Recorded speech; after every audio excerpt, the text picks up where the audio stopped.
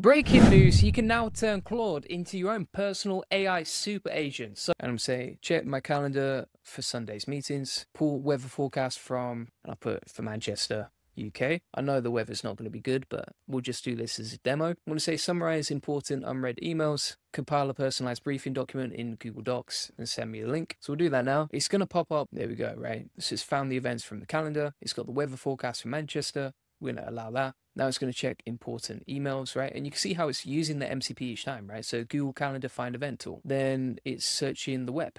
So it's doing the web search feature here.